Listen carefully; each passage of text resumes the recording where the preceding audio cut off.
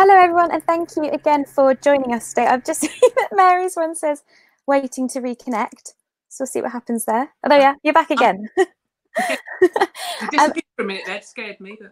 I think I heard Leslie's heart stop. That was mine. Today we're talking to the fantastic and one of my favourite local artists, Mary Clarke, all about her work in her beautiful studio that we can see there. Thank you. I think we're going to first of all, as always, have a quick look at the page in the magazine, which again, you can click the button just down here or have a look at our website, and Leslie will just pop that up on screen for us now. How did you hear about ART360, Mary? Was it through Leslie? Oh, yeah, through Leslie, and I've been a member of Pure for a long, long time. Yeah. Just sort of a bit on the outskirts, but yeah, I kind of had a bit of sort of mentoring during my pottery lessons that I was running when Leslie was learning. So a bit of a cheat, really. But I've always been a big supporter of something like Pure, something that provides that help to artists, particularly someone like me that hasn't gone through. Oh, there's my page. Fantastic. So that's all there for you to look at, along with Mary's contact details, your website, Instagram, Facebook. I don't know what that one is. I did them all for you. And you were just saying, particularly someone like you who doesn't, was that follow the usual path, were you going to say? Yes. Yeah. I mean, that's a kind of a really big thing for me. But you know, I've had an office background. I haven't had an artist background.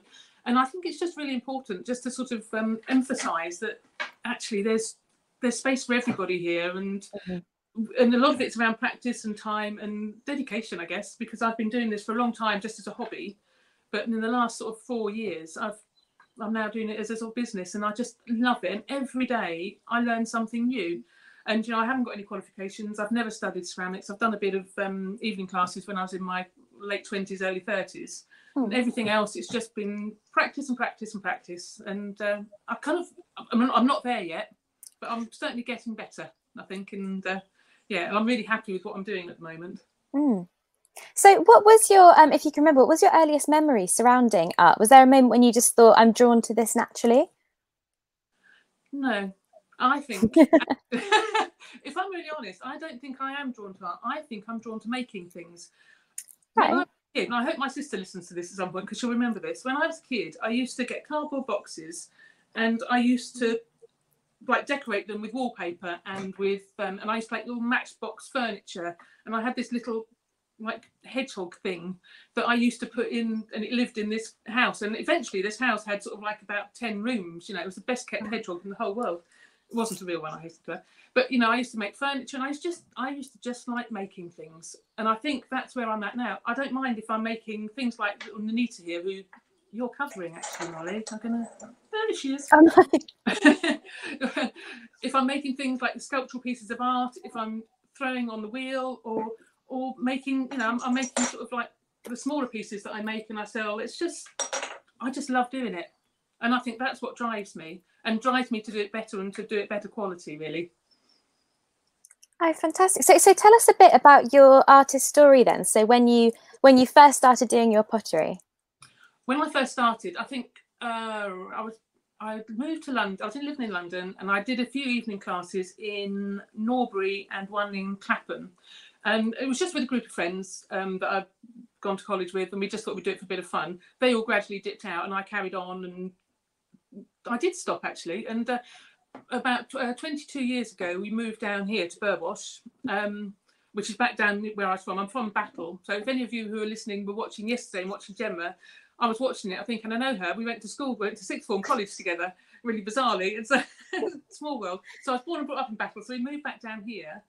And when I got back down here, I couldn't find anywhere that I could do evening classes because I was still commuting up to London to work, and so I started just making stuff in my own time, partly in the kitchen, partly in the garden shed, partly in the greenhouse where I could find a space, and I did that for a long time, and I didn't really progress, and it was all just a bit frustrating, really.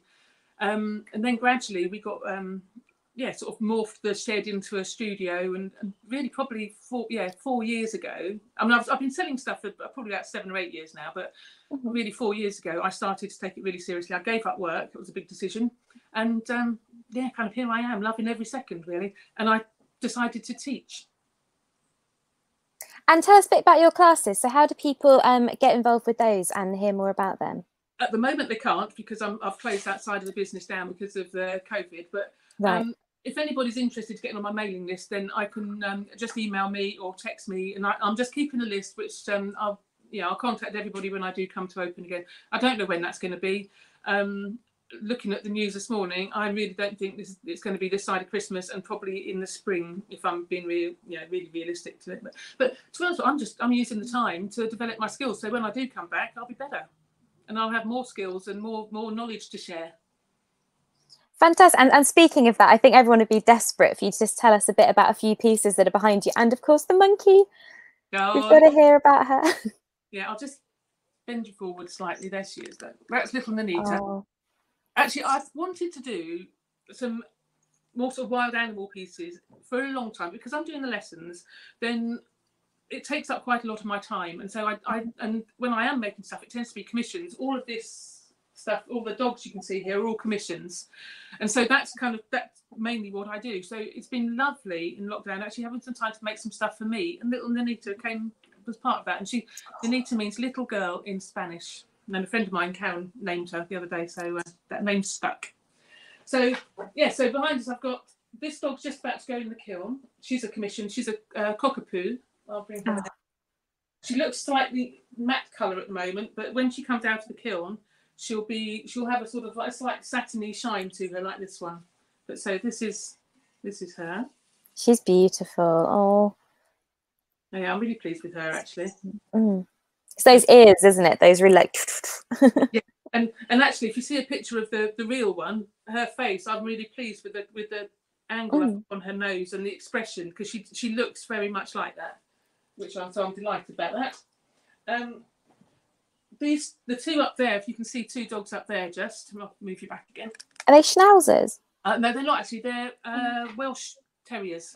Oh. And it's interesting how these things come about. You know, I imagine we'll talk at some point around sort of sales and all that sort of stuff. But when I started, I made this one, in fact, which is a Welsh Terrier, which we did as part of a lesson. We were doing a masterclass in making dogs, because there's quite a few people in the lesson who had dogs and they wanted to make their dogs. So I thought I would just pick a dog and do it. And it was a friend of mine's dog. She put it on, she did a picture of it and she put it on Facebook onto the Welsh Terrier owners site. And I've then got another 2 orders for Welsh Terriers. And it's fabulous. So if you sort of kind of pick a breed and do it, and then it just sort of generates a bit more sales. It's great. And then I had these emails coming through saying, "Can I make a Welsh Terrier?" And I thought, well, I've done one already. I can make another. And actually, that's my 4th and 5th one there. 4th and 5th Welsh Terriers. Yeah, that's fantastic. That's the way to do it, isn't it? 'Cause people just love their dogs. Yeah. Yeah, and actually, particularly if you've got sort of a breeds like that, then they do tend to sort of pick up on it.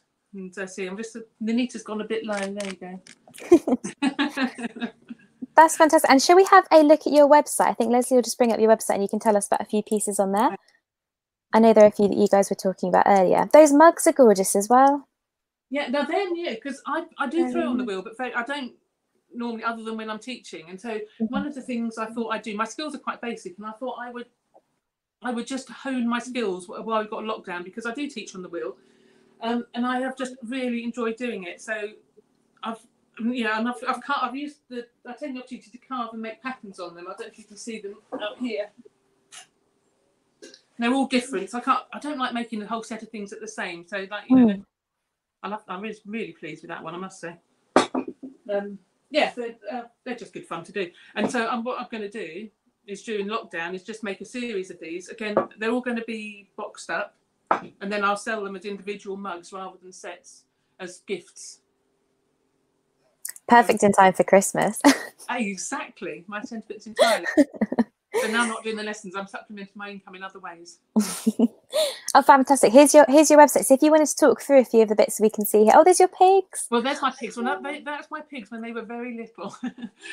In my friend's living room, I hasten to add. I have got 2 pet pigs who, if they were not quite so big, I'd have brought them in here today, but they would have probably sort of trashed the trash joint. But they are absolutely adorable, Rosie and Olive. And they're very gorgeous pigs. That picture, actually, there's a story behind the picture below.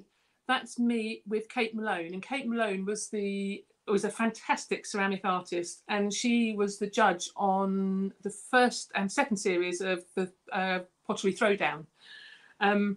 And she, before I started teaching, she kind of kicked me off into it bizarrely, because I had done a dog, and I put it on Instagram, and I don't know how she came across it, but she saw it and she liked it. So I was jumping around the living room thinking, wow, she's liked something that I've made, and this was just huge. I was quite happy there. Then anyway, so I wrote to her and just said, can I do your dog?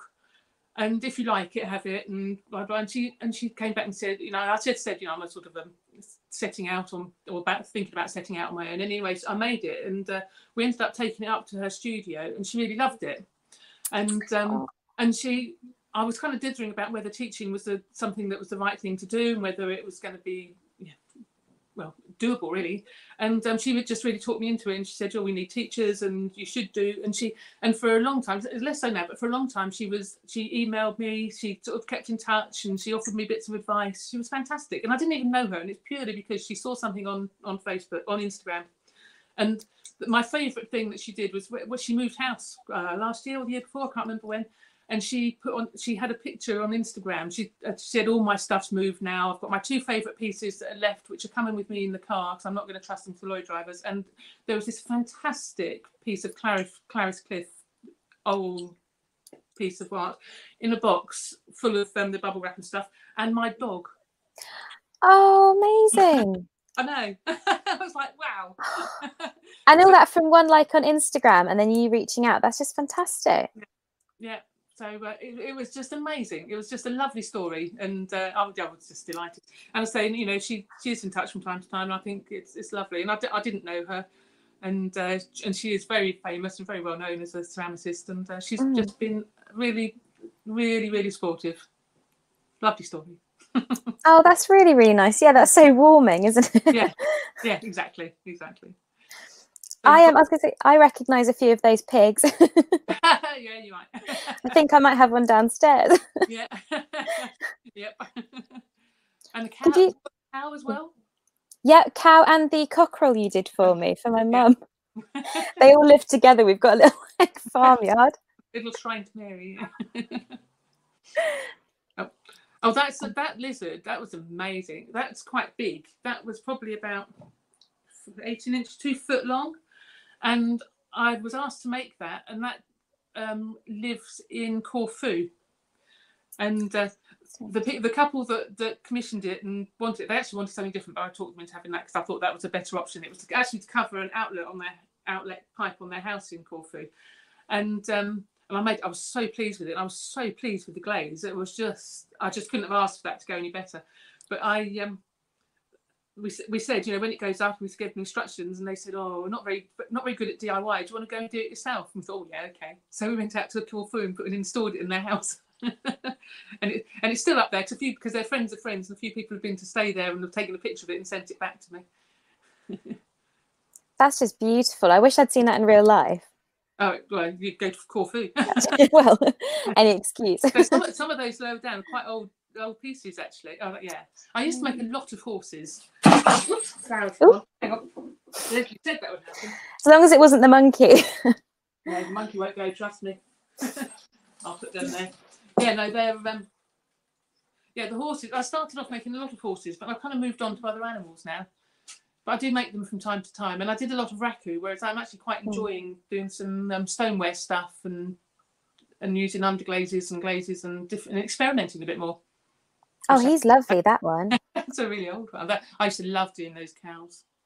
Oh God, he's so plump, isn't he? He's so sweet. But it's so different to what I make now. Yeah, it does look so different. Oh, gorgeous. Yeah, I did love the cows. The cows lend themselves very well to a raku firing. Oh, they're really old. And what are they? Oh, for tea lights. So you put the candles inside. Okay. Yeah, and the lights all shine through. And also, if you run lace, I'm a great lover of textiles. If you run lace through porcelain, and then the light will shine through, and you get all the lace pattern, the light coming through all the lace. It's lovely. Oh, lovely. And that's what I'm saying. So I do make lots of different things. I think I kind of focus on my animals, but I think, as I said, I just love making things, and actually, it doesn't it doesn't matter what it is. I just love making things. I love making things well. And I look at some of those things now and think, oh my word, I wouldn't make that now. But yeah. Every time I make something, it's better. It's better than the last time. What is your favourite animal to make now? You like doing the cows, you said. What's your favourite animal to make? Now. Okay, straight up. Whichever's the current one. I do love making the dogs, actually, because the dogs are all different. I like animals that you can add a bit of expression to. Everyone always says that my animals have got lots of facial expression and they've got lots of character. Yeah. And there are some animals I think are harder to find that character. And I think it's not so much the breed, it's the animal. And if I find one that I like and that I can see is quite expressive, then that's what I want to do. My next one's going to be a ring-tailed lemur.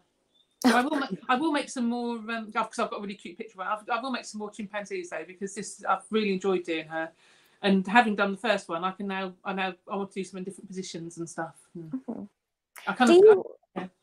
But when you do your commissions, especially with dogs and things, do you rather would you prefer to meet the animal first of all, or would you rather work from pictures? If they're local, I do. No, I haven't. I've met this one, and I've met these two. I haven't met those two. One's in Northampton and one's somewhere else. I can't remember where they are now, but Essex, I think, is one. But yeah, so I can't go and meet them. So I have to do that off pictures. But I do say to people, you can't send me enough pictures. So I don't want just a sort of a posy picture. I want pictures of them running, walking. I want pictures of their tail. I want pictures of their feet, or pictures of their tummies. You need to know where all the markings are, and I want pictures of how their favourite positions. And if a dog sits down, quite often they'll sit on one side or another. Yeah. It's really important to get that sort of thing right, otherwise it doesn't become that dog. And when I make them, I don't make them, I don't have a specific thing in my head. If I make the dogs, and then I'll bend the clay round to give them that movement, because it almost moves like a body would move. It's and then you can tilt the head up or sideways. You suddenly get a whole new expression. What would be, if you thought about this, what would be your absolute dream project? What would you love someone to just say, I need you to do this? Or would you just do off your own back? Just totally. Yeah, because as soon as it becomes somebody else's project, it's not my dream project. Yeah, that's what I was thinking. I was like, it needs to be something from you. Yeah, my dream project isn't a project, it's a lifestyle. My dream project is to carry on doing what I'm doing forever. That's really nice. Making things and teaching and just, doing nothing else, going to the pub maybe. I don't have a dream project. A long time ago, and I've talked to Leslie about this, but I always thought I wanted to be a famous artist. And because that's kind of how I was going to be able to do it for a living. And it wasn't about wanting to be a famous artist, it's about wanting to do pottery for a living. And I said to you, I don't have that dream anymore, because actually I love what I'm doing. Every time I make something, it's better than the last. I don't have a lot of stock. I've got pretty much what you can see, because as I make things, either they're commissions and they go, or they sell. So I'm kind of already doing that dream project. That sounds very twee, but it's true. No, it doesn't sound twee at all. It sounds very inspiring. Oh, good. And I think the inspirational bit, hopefully, is for people to sort of to recognise that you don't have to have done it for a career to get to this position. This is any time, if you've got the opportunity and you're driven to do it, then give it a go. Did you find, I know you're saying you're doing your exotic animals now, so did you find lockdown and the whole situation, did you find it a blessing or a curse for you and your practice? I'm always a blessing. I'm a cup half full person. It's nothing's ever a curse, really. I spent the first several months not working in the studio, actually, or just I can't work just doing bits and pieces. And we were involved in, my husband and I were involved in quite a big project, developing we set up a community interest company at tail end of last year, and we were doing some building works on a tea shop in the village, which we went through estate agents, and so we had a builder doing it, and luckily he could do it in lockdown, and we were working on his own. But we spent a lot of time working on that, doing various things, the paperwork and doing the decorating it and all this sort of stuff. And I found it very hard to work while I was in the studio while I was doing that, because I can't just sort of pick things up for an hour and put it down. I like to have sort of extended periods of time. So but a month ago that opened. So if anyone wants to go for a cup of tea in Burwash, the Blacksmith's Tea and Coffee Shop is just wonderful. And Is that the one that's opposite Altered Images? that's it, yeah. I saw it. It's buzzing there. It just looks so lovely, though. I didn't realise that was you. And that was. It's not me. No, I'm just a customer there now. We raised money, and that was all paid for by community funding, which we raised all the money for. So, and it's fantastic, and it is buzzing. It's lovely. She cooks the best cakes ever. But anyway, so we were busy doing that, and so it's only in the last month since that opened that I've kind of come back to the studio properly and really got into it and got going, and I'm loving it. So I guess in terms of your question about lockdown, it's a blessing because it's given me time to actually spend a bit of time making stuff of my own without being sidetracked by the lessons, and practicing my wheel skills, and that's wheel rather than real. So, yeah, just getting better at what I do. So during your journey being an artist, were there any significant people who really helped you and stand out to you? Yes, definitely. The first one, top of the list, well, Kate Malone was there up there, but the top of the list is someone called Chris Hesketh, and anyone who's a local ceramic artist out there will know she runs Hesketh Potter Supplies. And I met her years ago. She used to have a shop and a gallery in Lewes, and I was working in Lewes, and I used to go and buy my stuff from her, and she was just brilliant because I was just teaching myself. I used to have a little mini lesson every time I went to buy something. So I'd go along there and say, I want to do this. And she'd show me or talk me through how to do it. And she was just fantastic. And she's such a good friend now as well. And I still buy all my stuff from there. And she runs a great shop, great business.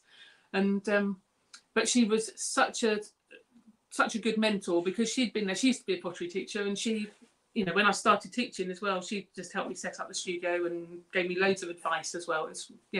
Definitely she's inspirational in terms of what she was done. And we make a lot of stuff together, or used to make a lot of stuff together in terms of doing some raku firing and things. But I think my sort of inspiration is back to the animals actually, and the making. And I think there's, I've always loved animals. I've not come from an animal background, but I used to, when I was a kid, I learned to ride, and there was a woman in Battle who, she taught me to ride. Her name's Mary Joy, and she taught me to ride, and she was just brilliant, and she just instilled in me an absolute love in all animals, and I think that's never gone away. And I've tried making people, and I can't do it. I haven't got any infinity with a person at all. But give me an animal to make, and I love it, and I'll it's a challenge. It's there, and I think she was very inspirational for me. I'll send this link to her as well. I was going to say, isn't that funny how and your earliest pieces were horses, like you were saying, and it started with horse riding. That's very cool. Yeah, absolutely. But so they're the sort of big influence in terms of the artists. I'm not driven to the big galleries and the famous artists and the fine art and all that sort of stuff. We came across an artist, Fernando Botero, who had done sculptures and stuff and makes these enormous great horses, like figurative stuff, and I did love all his stuff and his paintings as well. But I'm more drawn to the sort of the little local galleries where you get the local artists, and like a lot of the galleries you get around here. And I'll go to sort of towns and villages, and I just love going and seeing what other people are doing. So I'm more drawn to people like me than famous artists. And so that's where I get a lot of inspiration from doing stuff like that, and lots of ideas. Fantastic. And what piece of advice would you be willing to give that's come from your personal experience? Like you say, the journey you've taken, it hasn't necessarily been, direct as a lot of artists are. What would be your advice? My advice would be, don't give up. Deal with your frustrations, because sometimes it is incredibly frustrating. When you fire something, it doesn't come out like you want it to come out. And I'm sure it's the same with all sorts of art, with your painting or drawing, it's not how you want it to be. But, I've spent a lot of time making stuff that I've just not kept over the years. Now I keep most of the stuff I've made, in fairness, but or sell it. But just don't give up. And it's not just about having a skill that's plucked out of thin air. There's a lot of practice that goes into it as well. And I've spent a lot of time in my studio, and it's kind of paying off now. And I think the other thing that for me just sort of comes down to, in terms of all of this sort of stuff, it all looks fab, but present it well as well. And I think that's really important. I think there's a lot of artists, you know, and I've brought stuff and you get it and it's actually just sort of come, you know, you buy something that's actually quite valuable and it comes wrapped up in a paper bag or something. But I've kind of tried to develop a brand now and an image, and I've got sort of box stuff, and you know, this is an example, and I make little hearts, little porcelain hearts to go on the front, and it's a great way of advertising because it's got my website on there, my phone number, you know, and people love this sort of stuff that they Really can nice. that they can just pick up and hand over as a gift. You know, I'm not precious about making lots of things that are going to be worth a fortune. During lockdown, because we were raising money for the CIC, the Community Interest Company, I made all of these little hearts, but just on strings. That one you can't really see on that. I love. Does that say? Is that backwards to you? No, it's the right way around. Is it? It looks backwards to me. That's really weird. I've got a hugs one. Oh. And thank you. And I sold them as lockdown pieces, so people could send hearts to their friends and family who they couldn't see, and we sent them all off in these little boxes. And that's lovely. Popular, and they were only sort of, you know, £10 a box, and 100% of the money that went for those went to the CIC. But you know, just little things like that, I see that as a way of advertising. You know, people have got that, they love it. These flowers that I dropped earlier, these all, which are all fine. These I just box up. I box up in boxes of 3 flowers in a box, and put them in there, and then put those in the post. And I can put little messages on them, and you know, they make just lovely gifts. And again, it's just back to making things. And you know, I'm not precious about being the sort of, you know, doing the. Oh, thank you, Fran. She's just bought lovely gifts. Thank you. Yeah, just they're just nice things to offer. And I'm stretching myself all the time. I'm stretching myself doing my pottery, doing the wheel throwing stuff. I've been making these plates that I love to, which I've been working on the different. Oh wow! Yeah, and I just that's 3 plates in there, but they just sort of stack up nicely, and they all come in boxes and things like that. It's just it's fun, and it's different, and yeah. And there was the lace on those as well, wasn't there? Was that on that top one? Yeah, that's got lace on it. They're So when you so get a bit of lace on a bit of clay, you get lovely textures. It feels nice, but you know, the glazes just sort of pool into the lacy bits. And so what happens? I roll the lace into the clay, and then you just peel the lace off, and it leaves an imprint behind. Which is, I love that colour. Oh god, yeah. They'd be really nice. Are they called charger plates? Who plates? Is that what they're called? Are they called charger plates? You know what you have under your main like dinner plate on a table setting? I don't know. They are now. Yeah. I've also do sort of like do bigger ones and do sort of plates like serving plates, platters. I don't want to knock the keep. Yeah, there you go. So yeah, and things like that. It's all, and that's quite a challenge doing those, because actually to make a plate that comes out flat, to make a plate that, you know, to get the colours right, to get the colours even, it's all learning. And I think as long as I keep learning, I'll keep making different things. Fantastic. Oh, we've got loads of questions coming through for you. Good.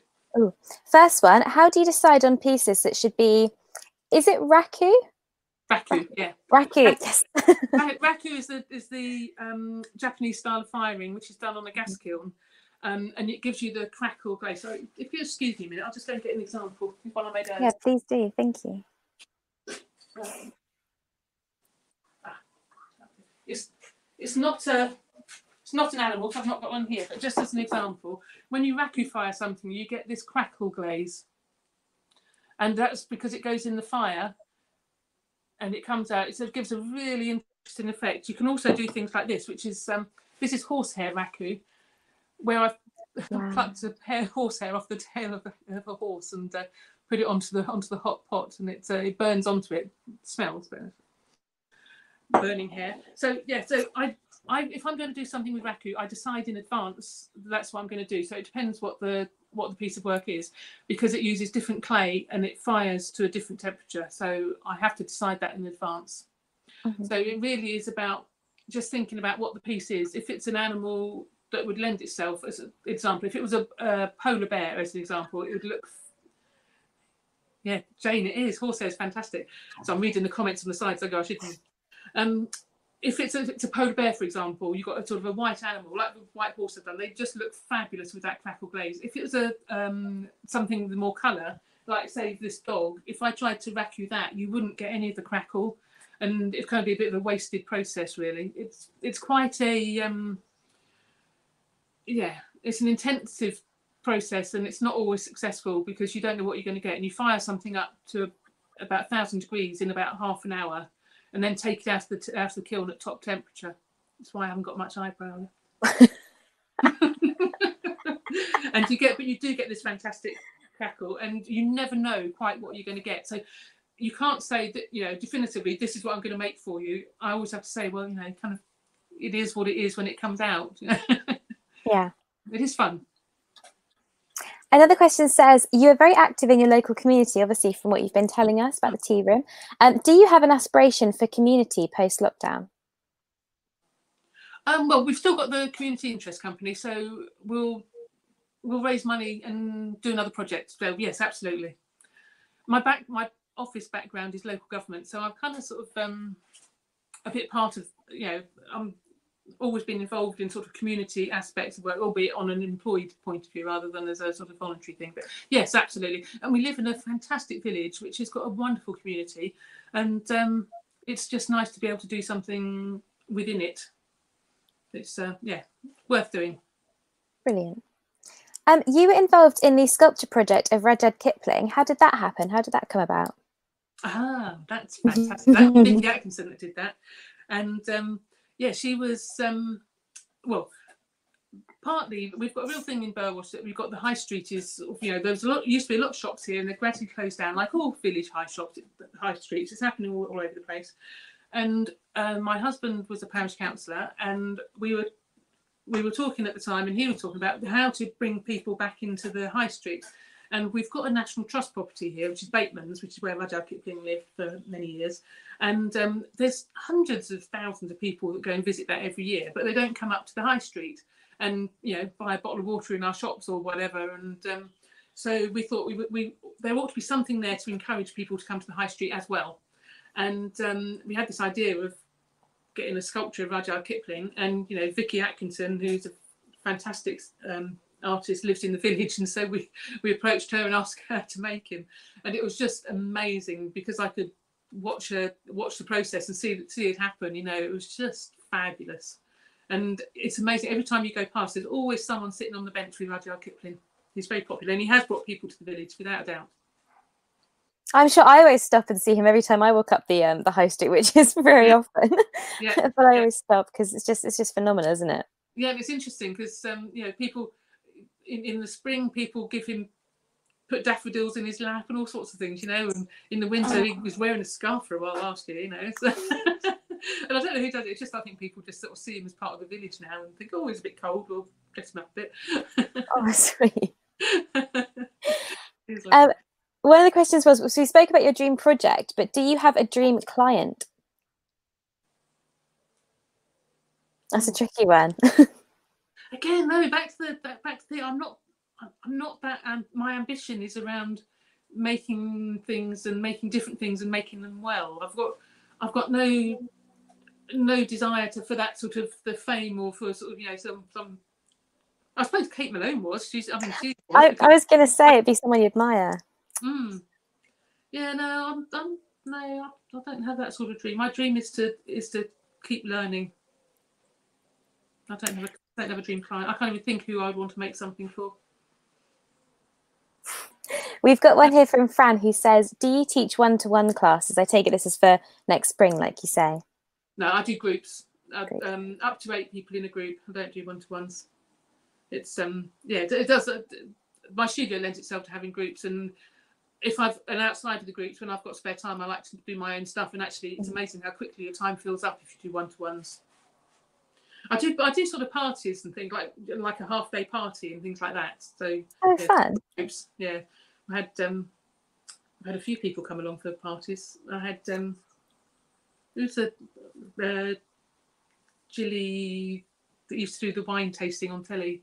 I can't think of her surname, but anyway, she came along for a party for her birthday. So that was my play. I hope she's not watching this and I've forgotten her name. We're like, excuse me.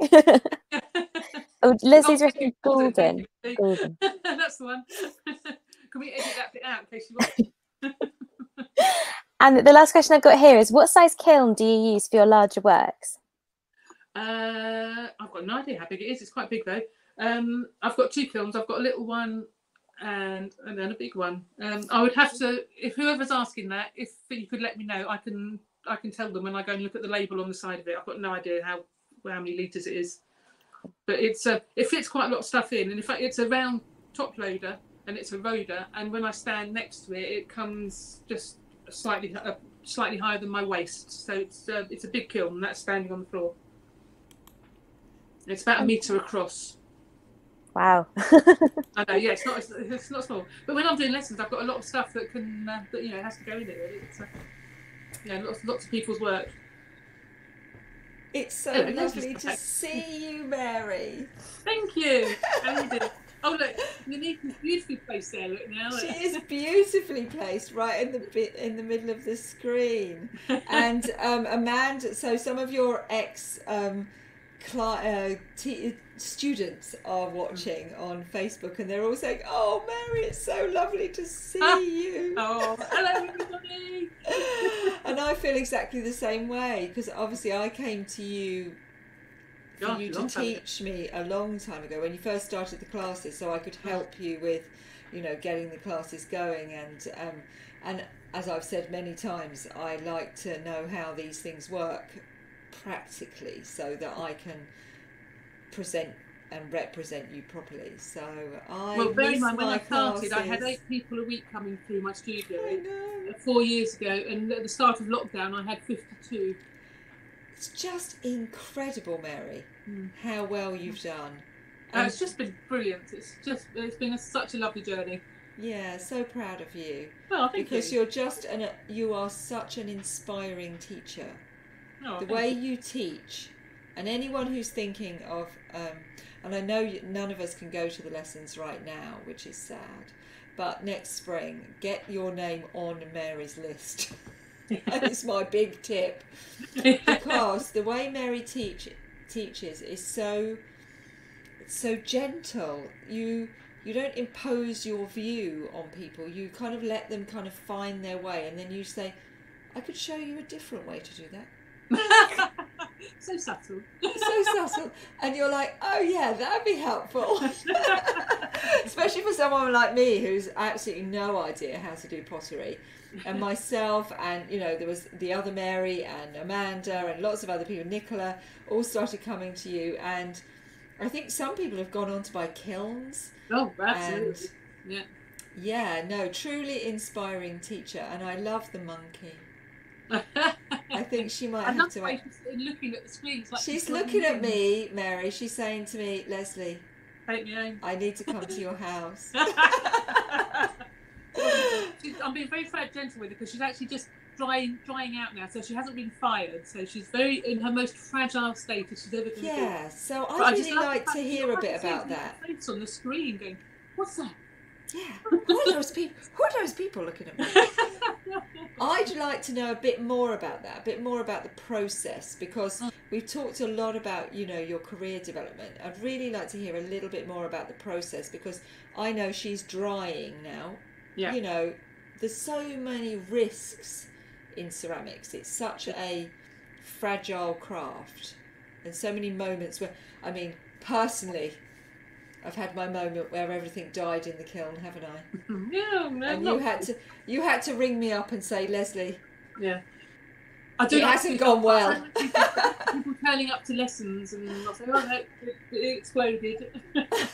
Things actually, I think it doesn't happen that often, if I'm honest. It's but in terms of this, so I've made her from wet clay. I don't have a mould. I just literally start with a little cup of clay, and I roll out coils, and I just build it up, and I shape it. And I don't have a specific shape in my head. I knew roughly what position she was going to be in, but I don't pre-form the shapes. I very much do it as I go. Which is, some people do that. Some people create the legs and all that sort of stuff and have them already pre-formed and can join them on. But so I do it as I go, and I build up and I add bits of clay on, and it's all about how you join the clay on. That's what's so important. And then when I'm happy, when she's finished or they're finished, then you just leave them to dry. And the trick is to leave them to dry as long as you possibly can, because you don't know, particularly because it's a hand-built structure, how some bits are thicker than others. Inside there, it could still be quite wet, and she is hollow. All pieces like this are hollow. When she's dry, and I will leave her probably for another week there, although she looks like she's dry, but inside she may not be. So I'll leave her another week, and then she'll go in the kiln and she'll have her first firing, and that's called a bisque firing. And then when stuff's bisque fired, it's like this. Bisque fired plate. So it's kind of quite dry plate. I don't like it. It feels like, oh, it's making my nerves go on edge. Yeah. So, and that's, for this, that'll be quite a low firing, so the clay will still be quite porous. But once she's had that firing, and that'll be up to, I'll fire her to 980. When she's fired, and it's fine, when I put her in the kiln, I do explain that she's going to get a bit hot, but she'll be fine when she comes out. So she's fine. I do. You think I'm kidding? What I do? No. So when she's had that firing, and then I can paint her, and I'll put underglazes on, like this dog I was showing you earlier. I've painted that today actually with underglazes. And while that looks, again, it's still quite dry and quite not very tactile at the moment. Once that gets fired, we'll put glaze on her eyes and on her nose. I didn't do it for today because it actually makes them look blind. It makes them look like they've got milky eyes. So I thought that'd be horrible for being on this. So I'll glaze her eyes later before she goes in the kiln. But so then they go, once I've done that, then they go back in the kiln. And then these ones will be fired to high temperatures. They'll be fired to 1220 degrees. And that'll be the final firing. But it means where I put glaze on the eyes, they'll be shiny. And and the coat will kind of be this sort of satiny coat. Whereas if I was doing it with the raku, it'd be completely different temperatures for firing. And but these will be stone weight. It just makes them stronger. The higher the temperature you fire, the stronger the piece becomes. That's why you get strong sort of the porcelain and stuff. Yeah, so could that be left outside? Would that be okay to be left outside then? Yeah. Well, she would, but she's going to be sitting on a bit of wood, which wouldn't be. Oh, no. And so you have different glazes. She's sitting on a bit of wood. And she'll probably end up on a plinth or something like that, because I quite like, well, she needs to overhang because her feet are overhanging where she's sitting. She's going to look gorgeous on my cocktail cabinet, don't you worry. She's going to look perfect in my animal menagerie. She's looking at you like, who is she? Yeah. Please don't, she's saying, please don't let me go to that mad, crazy woman. Let me go to Mollie. She's really lovely. Don't send me down to that mad woman. Yeah. I have to say, I've had a lot of likes for her actually. She's taken me a bit out of my comfort zone because I've never done an 8 before. But I really love doing her, and she's had a lot of likes. And I was really pleased with her. Just the expression in her face, I just love it. And for me to say I love something I've made, actually, it's quite unusual. Yeah, she's good. She's really engaging, isn't she? Mm. She's almost got the essence of your pigs in her. Yeah. Hasn't she? She's got the essence of my pigs. Yeah, the essence of your pigs, those mighty pigs that were tiny when they first arrived. Well, they lived in the studio for 3 months. Yeah. They're big. We never brought them as micro pigs, so if anyone's asking, they weren't an accident. We knew they were going to grow big. And they've got a huge great bit of garden at the back here. I was going to say, you rehoused them just recently, didn't you? Oh, did you see that? Yeah. And they're not spoiled at all. They've got a living room now. We can't talk about that because obviously I've got Ted. So yeah, we can't. Let's not go there. Yeah, it kind of seems a bit more acceptable spoiling your dog though. People expect that, but when you spoil your pigs, it's people look at you like you're strange. They are the perfect pets. If anyone wants a pig, I would absolutely recommend it. I think Amanda's watching, and Amanda's quite keen on the idea. Oh, is she keen on pigs or is she not keen on pigs? I'm not sure about bees. That one. She's got bees. Yeah. I think we'd all really love to come back to lessons. So someone was asking, how do they sign up for the lessons for springtime? I'm basically keeping a mailing list. So what I'll do, I'm going to be writing out to everybody that was in lessons before I closed down in March, and so they'll get the first opportunity for the places, and then I'll write out to anybody else. So basically, I've got a list of emails of people to contact when I do start up again, so that they can. So someone could email you. So if someone's interested in lessons, they could email you now and get onto your second list. Yes, absolutely. Yeah, not the first list, because they would already have to be doing the lessons. Yeah, and I do that term by term. So I do 6 weeks. I always say that sort of whoever's on a term and learning at that time is guaranteed a place on the next term, and then I offer the places out to other people. Yeah. So you do them like school terms, don't you? Pretty much. I try and keep within the school terms as much as I can. Yeah.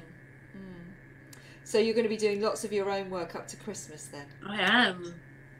Yeah, really enjoying it. I'm gonna do loads of throwing stuff, and I'm gonna do loads more of these plates and things. So I think I'm really enjoying doing these.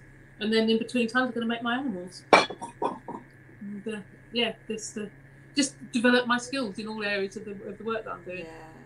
Yeah, which is what's the beauty of lockdown, isn't it? It's like it's been it's been hard, and it's been very bad on many fronts, but there are some silver linings with these things, and you're an incredible optimist anyway. I am optimistic, and I have to, and I just have to bite my tongue sometimes, because I do recognise that I am incredibly lucky. I've all through this, I've had a studio that I could work in. Financially, I lost my income, but my husband works, and so we haven't got into trouble. And so it's just, because we haven't spent as much money apart from anything else, but it's, I do recognise that I'm lucky, and there's not everybody's in that position that I'm in to just say, well, hey, I'll just make my own stuff. It's Yes, but not everybody knows. You did have a bit of a rough time a few years back, didn't you? I did. Well, 10 years ago now, actually. I had breast cancer, and I think it gives you a kick up that side, actually, and it's just makes you sort of think about what you want to do and how you want to do it. But it took me a while to get to the point where I'm doing what I'm doing now. But it was, But I got through it. It wasn't an easy year. I had a mastectomy and 6 months of chemo and 6 weeks of radiotherapy, and it all sort of, all got crammed in. I actually finished my last radiotherapy session on Christmas Eve, 2010. Wow. So I guess I'll have a glass of wine on the Christmas Eve to celebrate 10 years. Yes. Something else that people aren't aware of, but Mary's put herself on a no potato, no wine, or no alcohol diet. No alcohol, yeah. So celebration on Christmas Eve of that. I might start before that, but I'll... Amazing fortitude, and also to show that if you follow your dream, if you follow your passion, how happy you can be, and it will all kind of like flow out from there, because you're doing something that you're so in alignment with yourself. Absolutely.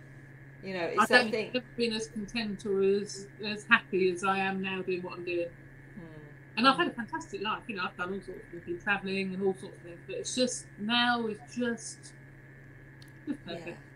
Yeah, and having had those moments, how good this is now. You've got you've got something to kind of like compare it to, haven't you? Yes. The comparison of that wasn't so great, but now I know what great looks like.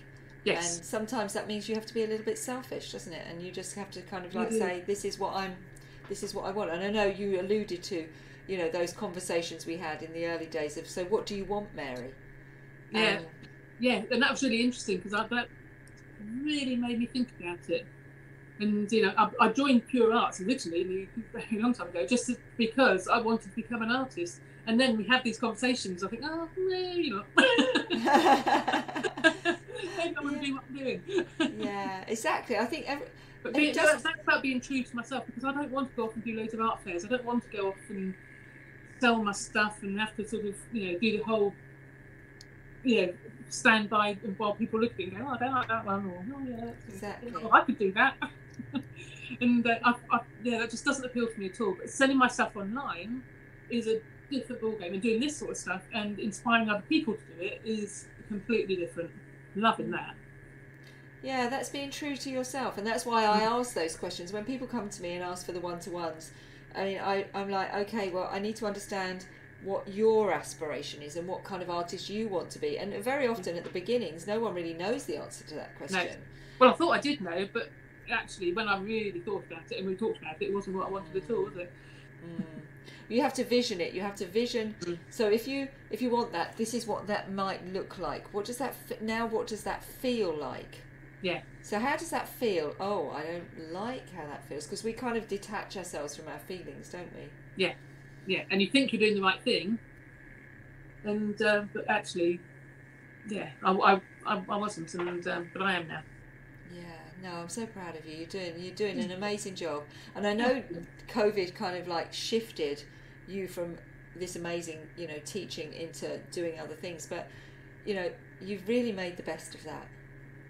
Well, I could never have made this stuff like this chimp and Minita and all that sort of stuff while I was doing the teaching and things, and so, and there's going to be a lot more of this to come.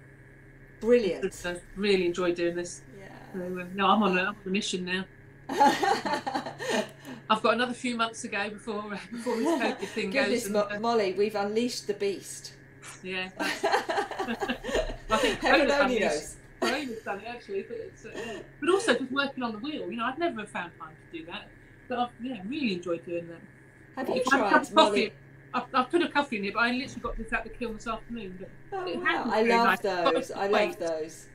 Yeah, we'll be in for ordering some of those. So Molly, have you ever thought about doing ceramics yourself? I spoke to you about that long ago, didn't I, Mary? But no, I've never done it. I don't think I'll be a natural. I didn't think I'd be a natural, and Mary was quite worried about me at times because I was incredibly quiet, which anyone who's been watching these interviews will know that that's not a normal state. But if I had £1 for everyone that comes through the studio and says, I don't know if I'm going to be able to do this, but I want to give it a go, I would be rich. But everybody creates something, and everyone creates something good that they should be proud of, because everyone's got it in them somewhere, and they just need to believe that that's the case. And actually, with a bit of guidance, and I do have projects, so we do work through projects and things, and with a bit of guidance, people can absolutely create something that they can be proud to put out there. I'd love to do some mugs and things. I'd really, really like to do that. Well, I invested in a second wheel just before lockdown because I could teach more on the wheels. So I've got 2 wheels here now, but it's quite amusing. So I'm very decadent. I've got 1 wheel now in lockdown for using this buff clay, and 1 for the white clay. I've got 2 different places. I think that's a bit decadent, really, having a wheel for each type of clay. Very tempting. But yeah, so I'm happy to teach at all levels and do all of that sort of stuff. Oh, so the wheel might be for you, Molly. Yeah. I'd love that. That'd be great. Yeah. Yeah. Well, there you go. That's something to look forward to in the spring. Yeah, absolutely. Yeah. So tomorrow, Molly is going to be speaking to Danny. Oh, wonderful. I don't know her at all. No, you've got no idea who she is. I've got one of her masks. I'm going to do that actually. When she logs on, I'll be like... Which one have you got? I've got a strawberry one because she gave me a strawberry painting when I came out of hospital a few weeks ago. So she came around and it had a matching mask, matching badge, everything with it. It was very, very sweet. So everyone knows Danny's like my best friend. For anyone watching, I've known her since I was a baby. So it'd be quite funny interviewing her. I thought it'd be really cool for Molly to interview Danny because obviously Danny's a very good friend of mine as well, and I've interviewed her already. And I was like, okay, so Molly, you work for Danny and you work for me. I think you should interview Danny, especially because Danny, like you were saying, Mary, about the branding. Danny's really embraced the brand, hasn't she? Yeah, very much so. COVID has meant Danny has embraced the brand, and she's gone fruit and loop. Absolutely crazy. I love it. Great name as well. I thought it was just fabulous. Yeah. I love it. I did the graphic design for her for the logo. Maybe that's one of the things I do. Maybe she should dress up as well. I did notice she's doing a lot of dressing up Fridays. Oh, yeah. She was. I think maybe you should suggest that. Yeah. So maybe, Danny, if you're watching, we need you to be dressing up. Mollie's going to be wearing a Fruit Loop mask and a badge. And have my painting like strategic. Yeah. And I'll be sitting watching with Anita here. She'll still be staring at the screen going... She'll still be going, are we still on? Are we still on there, Mummy? What every day? Yes, you can. There's some lovely comments coming up on the side of my screen. Yeah, really lovely.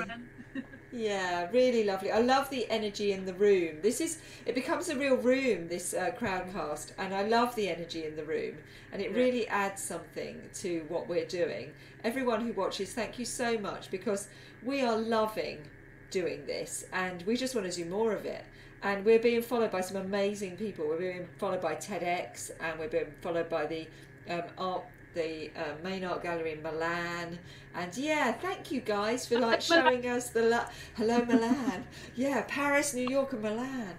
So thank you all for taking such an interest in the artists, because this is their platform during COVID, and to hear your stories is a privilege, Mary. Oh, it really is a privilege for us to be able to listen and be the facilitators of you telling your story. And Mollie and I, we're just loving every day, aren't we? Good. Yeah. Well, it is fabulous, and I've been watching them as well, and just think it's just wonderful. Yeah. Seeing what people are doing and how they're coping. And seeing everyone's websites. Lots of people have been doing like new websites, and they've been like putting up Facebook pages and starting Instagram. And I'm so proud of you all, because no one's kind of going, I can't do this. They're all going, oh, Mollie told me to do a Facebook page, so I've done it. Luckily, I had one. Gemma was going off to do one last night, I think. She was. Gemma was like, Mollie told me I need to do a Facebook page, so I'm on that now. And Mollie's done this amazing how to sell online guide, which we've sent to all the ART360 artists. Really good. Yes. It's really good, isn't it? Yeah, no, it's fabulous. So well done. Well done, everyone. And I can't wait till tomorrow. Excellent. And we'll see you very soon. Be hilarious. Yeah, it's going to be very funny. Thank you so much. Thank you, Mollie. Thank you. All right. Thank you, so Mary. much, Mary. You've been brilliant. So see you, everyone, tomorrow. See ya. Bye.